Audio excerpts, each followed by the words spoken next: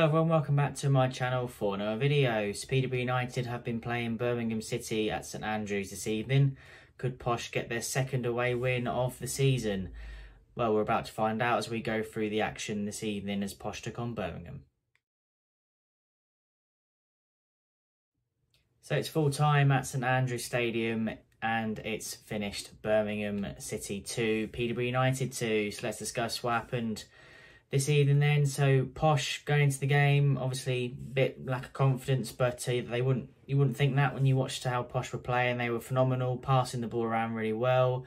For me, Poku was phenomenal tonight. He played in the starting 11 and he was quick passing, turning well, playing the ball into key areas and showing a real sharpness as a great young player for Posh. And Jack Marriott started as well, and 15 minutes in, Posh had the lead. Jack Marriott scoring from a Poku through ball to make it 1-0 to the Posh. And Posh pretty much dominated the first half and yeah, looked really sharp and reminded me a lot of how we used to play in League One last season.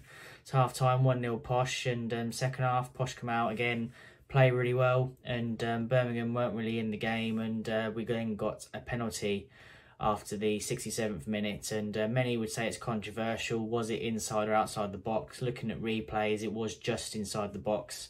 Callum Morton was taken down after running into the box to on the counter-attack, but yeah, he was taken out, and Johnson Clark-Harris slotted the ball home to make it 2-0 to the Posh. And many Posh fans were thinking, wow, we're going to get our second away win of the season and cruise to victory. But as we know, Posh have been disappointing in recent games, and sadly they were again, conceding 2 goals in quick succession. In the 85th minute, Gary Gardner scored a half volley in the box to make it 2-1, and then Scott Hogan scored from a header in the box to make it 2-2 in the 88th minute, and that was pretty much it. It ended 2-2.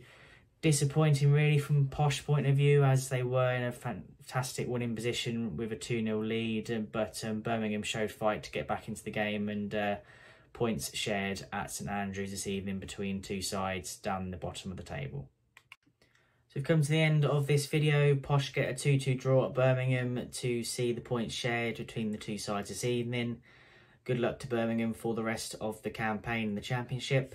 Saturday, we take on Sheffield United at London Road, 5:30 kickoff in front of the Sky Sports cameras. So join me for those videos. But for now, thank you very much for watching once again. Don't forget to like, comment and subscribe to my channel for all latest content.